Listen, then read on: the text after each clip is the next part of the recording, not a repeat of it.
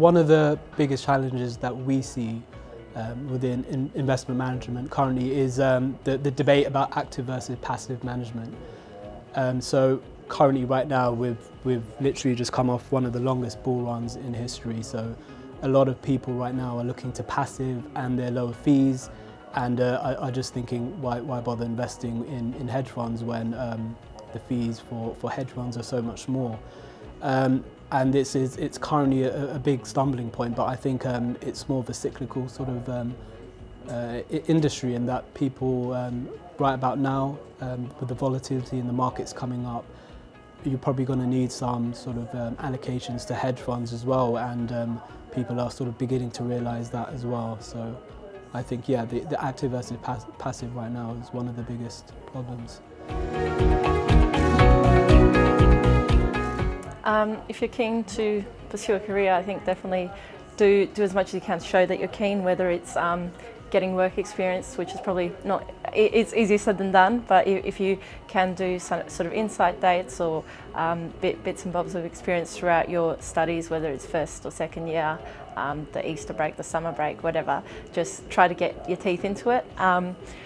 If that's not an option, I get involved with the societies at university. I know you guys have a couple of quite good societies. If you can be part of the board there, or make sure you attend the events outside of university. The event we've had tonight, attending those also helps. Networking, shake some hands, get to know people in the industry, because it's quite a nice industry to be part of, and people are willing to help each other. So if you can meet as many people as possible, you never know where they'll come in handy later down in your career. Yeah, I think fintech has definitely impacted the investment management industry. It's definitely made it more efficient in terms of both time and cost. In terms of sort of what employers are looking for, I think there's definitely been a shift in the skill set. A lot more banks and asset managers are looking for people with coding skills, so a lot of students right now should be sort of pushing to get those skills. From our side, we see a lot more fund managers integrating these sort of big data, sort of AI into their investment processes, and a lot more sort of investors open to, as well as sort of requiring those with a more quantitative and systematic approach to their investing. And I think going forward 20 years in the future, that demand is just going to grow a lot more, and yeah, the roles within this industry is going to change along with that.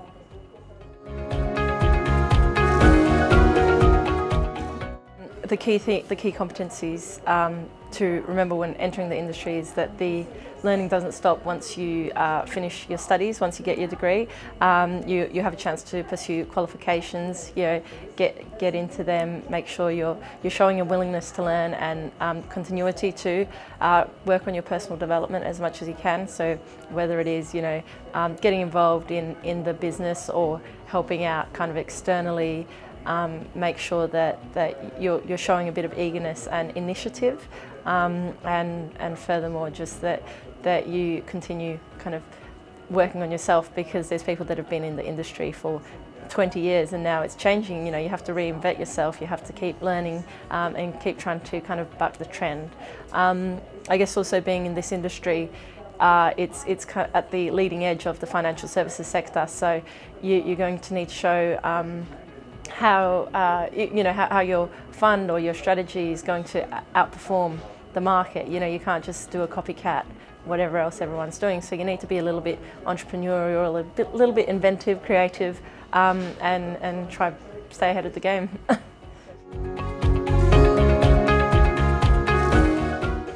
I wish that I knew that the investment management industry was so inclusive. It is really one of the biggest myths in the industry. We're trying to move away from the stereotypical people you might think that the industry is all about, and I'm actively recruiting in the industry. We're not interested in those people. We want diversity of thought. We want diverse applicants coming through. So whether you've studied English, whether you've not worked at all, whether you've finished your A-levels and not gone to university, you know, we want to hear from you, because if you can make a difference in our company, if you can come in, be a good team player and you know, get down to the get the job done, that's all we're really looking for. So yeah, I think I wish that I knew that the industry was a lot more inclusive, and there's not as many barriers to entry as you might think, because we really are trying to change the face of the industry. Yeah, that would have been great. The advice that I wish to have been given is just to come into the workplace with an open mind, as in that as a career, you're coming out of uni, you don't really know what you really want to go into. You don't know what you're good at, and you don't know sort of where you end up. So just come into sort of when you're looking for jobs, keep an open mind, and the job that you end up at, just go for it and see where you end up.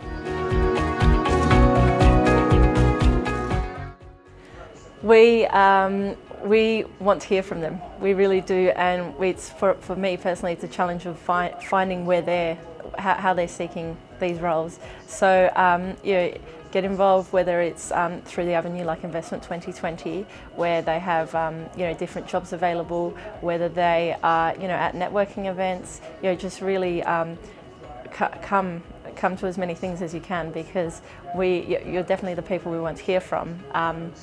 In terms of, you know, second jobbers or career movers, because